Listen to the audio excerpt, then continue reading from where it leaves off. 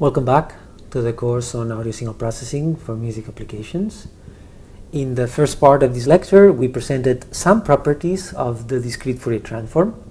We now continue with some more properties that will be very much useful when using the DFT. In particular, we will talk about energy conservation and decibels, phase unwrapping, zero padding, the fast Fourier transform, the fast Fourier transform together with what we call zero phase windowing, and finally we'll put it together with the concept of analysis and synthesis of a sound.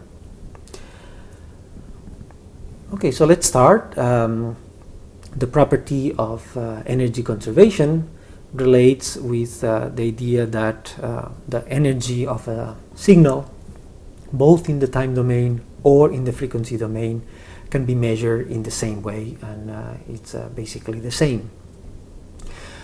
So we can either compute energy in one domain or the other. So the energy is defined as the sum of the square root of the absolute values of a signal. And in the frequency domain, if we take also the absolute value squared and sum it, and if we just add this normalization factor by dividing over n, we get the same value. So here we see an example. We have a time domain signal. We do the energy calculation, and we get this value 11.8.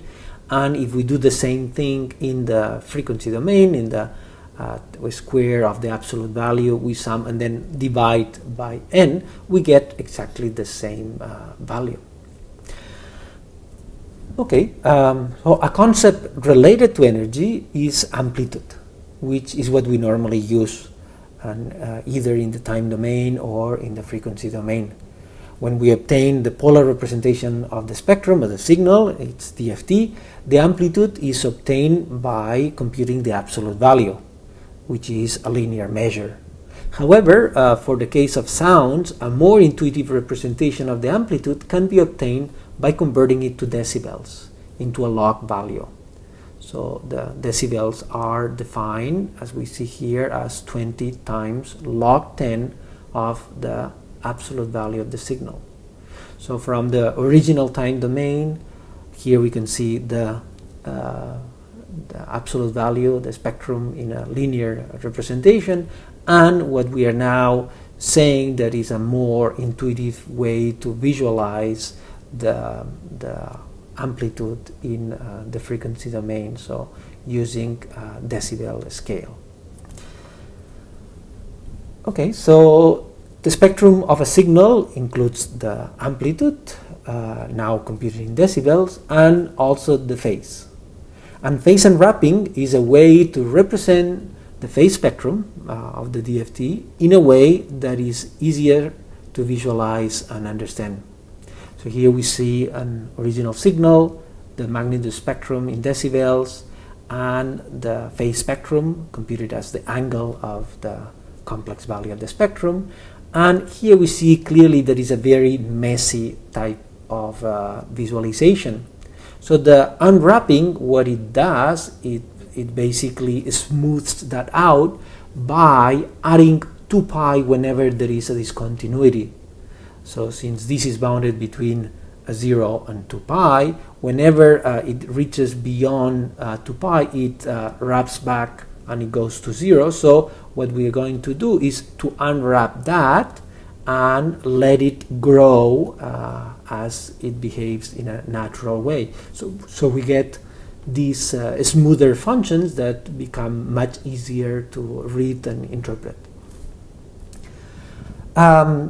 Zero padding means to add zeros at the end of a signal. In the context of the DFT, if we zero pad in one domain, it produces an interpolated signal in the other domain. So here we see an example of that. We start from a signal x of size 8, okay, and this is the signal from which we compute the DFT. So its DFT will also be of size 8, and in here we see the absolute value, well, in this case computed into dB, into decibels, of these 8 samples.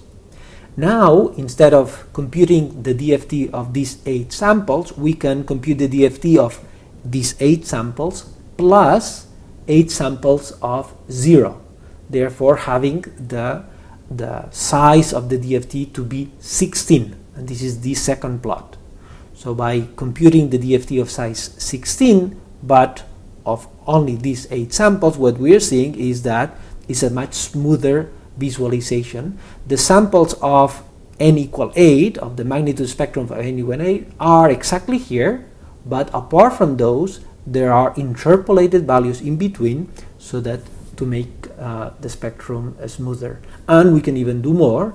If we zero path even more up to n equal 32, we will get more interpolated values in between, therefore resulting into a smoother spectrum.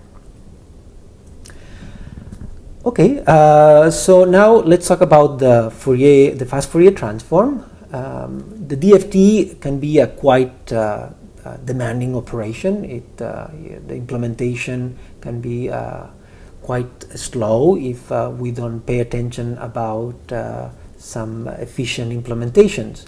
So the fast Fourier transform is an efficient implementation of the DFT equation. And it does that by taking advantage of symmetries. So what it does is that it restricts the input signal to be of size a power of 2. And because of that, and thanks to that, then there is a whole bunch of symmetries that appear. And so in this example, for example, of having 8 samples of a signal, we can combine them so that we can group them and take advantage of these symmetries, and then perform computation at these pairwise type of signals, and therefore having a much more efficient computation. Okay, there's other algorithms that take advantage of other symmetries. In this case, this is the algorithm that was originally proposed by Collier and Tukey. And here we can see a little bit the difference in computation time between the standard DFT and the FFT. So here in my laptop, I computed the DFT that I showed last week in Python implementation, and I computed of different DFT sizes, and I computed the time that it took. So it was as the size of the DFT was increasing, the computation time increased exponentially. And here, the last one I tried, 16,000, it was close to 2 minutes of compute time. If I use the FFT implementation that comes with Python, of course, it's an efficient implementation also because it's implemented in C. But clearly we see the huge amounts of difference between that. So an FFT size of 16,000 samples is much less than a millisecond to compute time. And the growth of this compute time is growing not exponentially, but it's growing a little bit flatter. So in fact, it's growing at the growth of n log n, which is lower than the exponential growth of the DFT implementation. Okay, so in order to use the FFT, we need to have the input signal to have a power of 2 length. But we want to compute the spectrum of any length signal. So this is the way we propose to compute the spectrum of a signal. We would first do zero padding, and then we will be using what we call zero phase windowing. Okay, so let's go through this example. If we start from a fragment of a sound, X, that has a given length, let's say 401 samples. Now we want to use the FFT, so we will need to use power of 2. So the next power of 2 will be 512. So we'll add zeros. So this next representation has zeros, but it doesn't add them at the end. It does it by kind of splitting the signal through the middle in a way that this is what we call the zero phase windowing, that the 0th sample, which is the center sample, is at the left side of the buffer. That's where the zero sample is. Then we have the positive samples up until the middle with the zero padding included, and then from the right side we have the negative samples, the samples that are negative time. So this is the way we will pack the signal in what we call the FFT buffer, no? Before calling the FFT.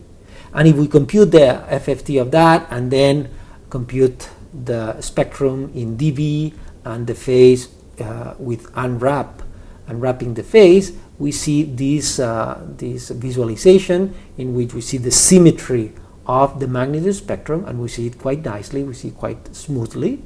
And the phase, we see the odd symmetry of the phase, and we see a very smooth phase visualization because of two reasons.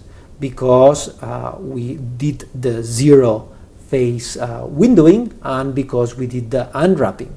So because of the zero phase windowing, basically we are getting rid of the shifting distortion that would occur if we had not centered all the samples around zero. And of course the unwrapping allows us to see this very smooth visualization. Okay, so this is the last part of what I wanted to talk about. So we have seen the DFT, we have seen the different properties, so now we can put it together and doing the analysis and synthesis of the DFT in what we call the analysis synthesis type of operation. So we can start from a signal, compute the FFT, represent it correctly in the magnitude and phase, and since there are symmetries, there is need to only show half of it, the positive side. So this is the positive side of the magnitude spectrum and the positive side of the phase spectrum. So the spectrum was twice as long. And then we can do the inverse Fourier transform from these and reconstruct the original signal. And it should be exactly the same. So if we do things right, the input signal, the output signal should have exactly the same values. So we have seen this slide before. This is just the slide for giving some references and credits. Information on the DFT is available in many places about the fast Fourier transform 2, the sounds from Freesound, again the reference for Julius DFT information in his website, and the standard credits. So with this lecture, we complete the presentation of the relevant Fourier transform properties that are of relevance to our audio processing work. In the next lecture, we will take this further and start working with more complex sounds. So I hope to see you next class. Bye-bye.